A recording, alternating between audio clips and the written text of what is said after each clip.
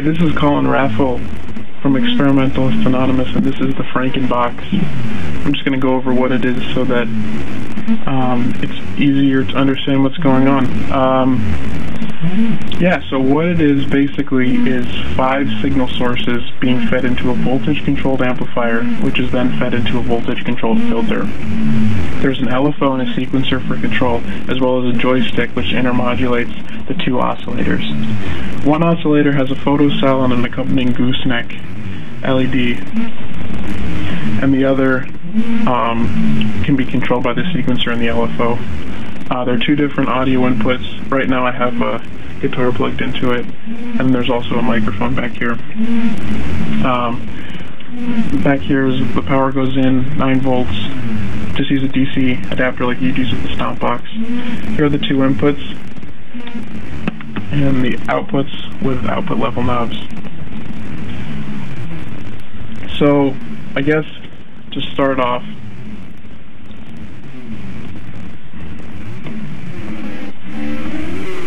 turn everything down.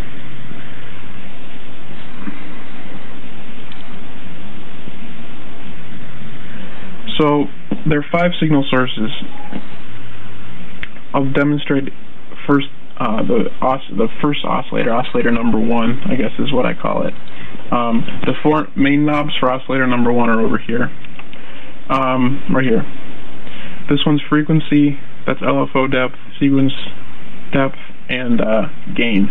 The way the oscillators are built, they output triangle waves which are then sent into really, really nasty, dirty amplifiers that instead of just outputting like a boring square wave, they put out these really nasty kind of distorted signals. So let's see. You can hear that here. So right now all I have going is the 1 oscillator. I can change the frequency here, change the gain. You can hear it kind of turns into this awful sound. The oscillator, each signal source has a knob here to control how loud it is. The knob for oscillator number 1 is right here. So we can turn it up or turn it down, bring it in and out. That's then sent into the voltage-controlled amplifier, whose knobs are right here. The voltage-controlled amplifier has 5 controls. One is gain, and you can hear the amplifier start to clip as I turn that. The next one is what I call the misbias knob. This, you can kind of think of twisting the amplifier's arm. It really doesn't like it. It's kind of like a circuit bend. You can hear that eventually it cuts out. This next one here is a mix knob for the oscillator number 1 for ring modulation, but we'll get to that later. This one's for LFO depth.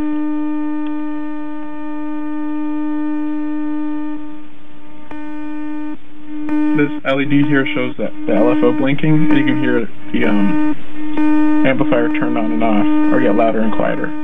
This knob is the output level of a voltage-controlled amplifier. What it does is it determines how loud of a signal goes into the filter. The filter is a resonant low-pass filter, and it clips very easily. This knob here is for resonance, and this is frequency, so.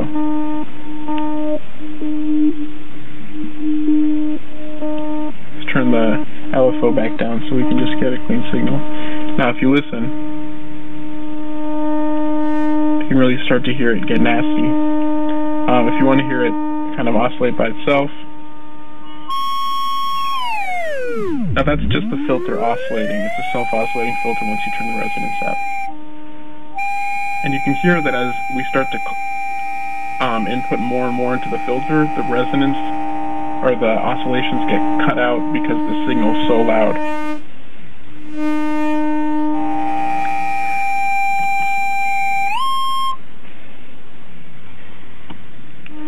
So now looking at oscillator 1 again, frequency here, gain here, we also have 2 knobs to control the frequency. This one here is for LFO depth. I'm sorry. This one's for LFO depth. You watch the LFO blink, This controls the depth. There are two controls up here for the LFO. One of them is frequency. You can see me changing the frequency here.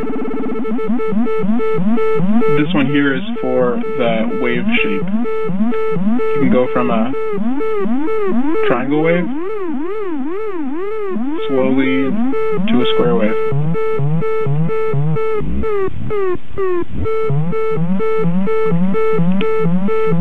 And now, so that's what the LFO is going to do to our oscillator. It also has a control for how much you want the sequencer to control the frequency.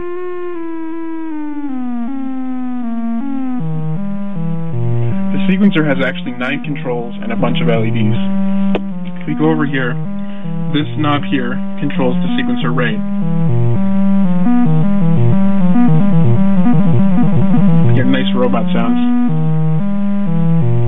And these 8 knobs here, 1, 2, 3, 4, 5, 6, 7, 8, control the sequencer's different steps. So you can decide what frequency you want at various steps. So, and it sequences like this direction. So just remember that, it goes kind of backwards. And you can hear I can change the pattern by messing with these knobs. Change the frequency. Now these LEDs down here show the sequencer running. These, as you can see, an LED change. The LED changes after 2 steps. So you go, there's 2 steps, and then the LED changes. I put them over here so they wouldn't mess with the photocell over here. You can make them go really fast.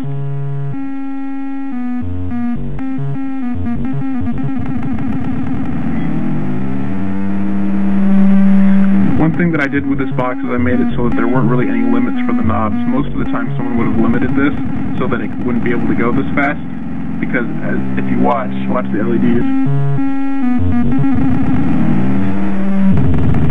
Once you go so fast, it can't keep up anymore, and it just kind of goes crazy. This is the kind of thing people try to keep out of devices because they think of it as a bug, but I guess in this case it just creates even more interesting sounds, so I left it in.